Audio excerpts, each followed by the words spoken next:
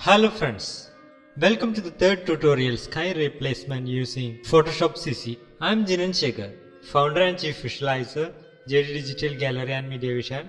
In the first lesson, we have discussed what is Adobe Photoshop, its quick history, where to get it and how to install it, how we can make a happy birthday poster in it. In the second lesson, we learned about how we can remove unwanted elements in a photograph quickly. We have seen content aware, fill and lasso tool. Also how to correct colors and recompose and make photo more beautiful.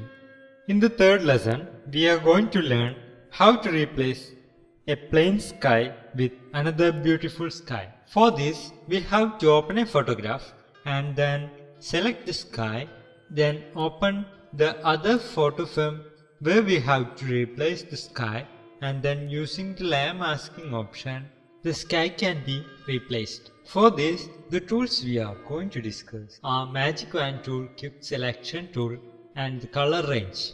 Color Range is a selection method. Now we are in Photoshop. From the File menu, we have to select Open and open the photo. For that, we have to click on a photo and click Open. From the Layers panel, right-click and select Duplicate Layer. Click OK. The layer will be duplicated. From the Tools panel, take the Quick Selection tool and click and drag on Sky. We will get the selection. Using keyboard shortcut Ctrl+ and Ctrl-, we can zoom in and zoom out the view. The selection now we created is not good enough to replace the sky. Some top part of the tree is not selected well. So let's try another one, the Marque tool. These are the most commonly used tools. Let's try that. Just click on the sky and you will get selection. I am zooming in. Control and click the other parts to add to selection. We can use Alt to remove some part from selection. But this tool is also not much useful for this. This is a little bit complicated because of the slight variation in color. This is not much contrasting. The sky and tree are not much contrasting. So Marque tool will not be able to do it precisely.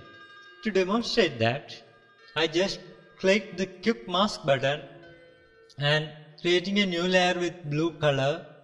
So we can see it not nice. By drag and drop the mask part to delete from the layers panel, that mask can be deleted. Now this is the tricky one. Go to select and take the color range. Once click there and adjust the fuzziness, that's it. I'm giving 79. See, now this is over selected to some other parts that we don't need. But that's not that much an issue. We can remove that unnecessary selection easily by Marque Tool or Lasso Tool. Just press Alt and drag. That's it. Do the same.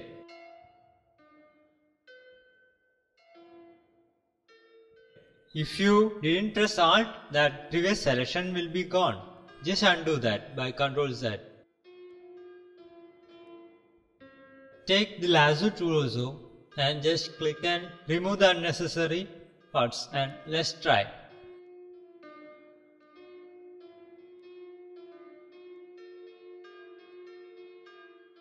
See, this is nicely selected, but some parts are not fine. Now also, I am doing that also by Lasso tool. If the photo is more contrasting to the background, it will be very easy, just a simple click, that's it. But this one is not that much contrasting. That's why I'm taking the Lasso tool and doing it for some details.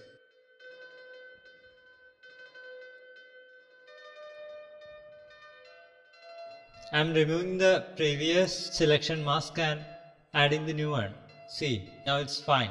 Much better than what a Marque tool can reach. Now we learned the color range method of selecting.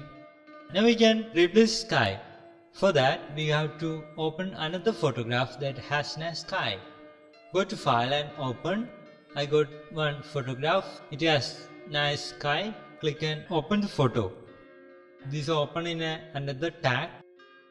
So click and drag and again click and drag. We must be using Move tool for this.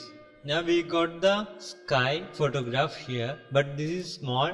We need to enlarge it. For that, before that, we need to get that background. This is in foreground, so we need that go to background. So just drag and drop that layer to down, and by using Ctrl T, we will get the free transform tool and pressing Shift and drag from the corners and enlarge it and press Enter to apply it. See how nicely we have replaced that plain sky with another one. Now it will be better if we adjust the hue and some color tone in this sky, because that will match the rest of the part very nicely. I am using levels. See, I have added contrast by moving this. We can adjust the colors.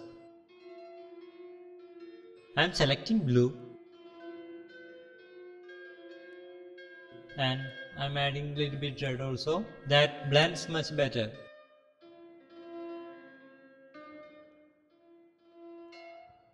See, before and after. Now File and take Save As and give a name and take the JPG and click Save. Press OK. Now we are done with that. This is our YouTube channel, GD Digital Gallery. Please subscribe us for more tutorials. Please click like if you like this tutorial. Thanks for watching.